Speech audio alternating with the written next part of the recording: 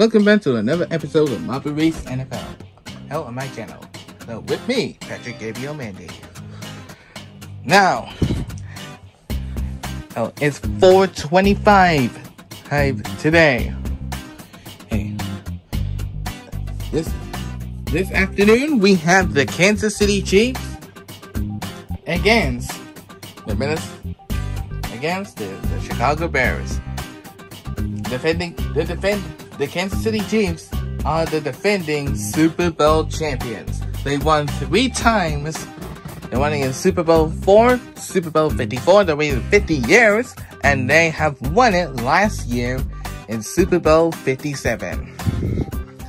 Can they win the 4th Lombardi Trophy to go back-to-back since the New England Patriots did in 2004 and the 2005 season? And lights out and we're ready, we go. Kansas City Chiefs and the Chicago Bears begin in funnel number 1. The Chicago Bears make their way to the lead to the second funnel. Making the lead takes most precious play, and Chicago Bears have taken the lead to the final stretch. Then followed by the Kansas City Chiefs. They wanted so bad to win. Well, the Chiefs have stolen the win from Chicago Bears. Well, the Kansas City Chiefs take this sneaky win from the Chicago Bears.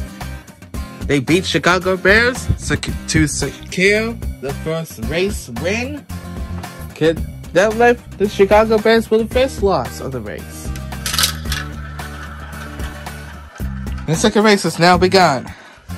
And as for both marbles, they wanted strategy and speed, strength and powerful, routine and faster. Chicago Bears followed behind by the Kansas City Chiefs entered funnel number 2.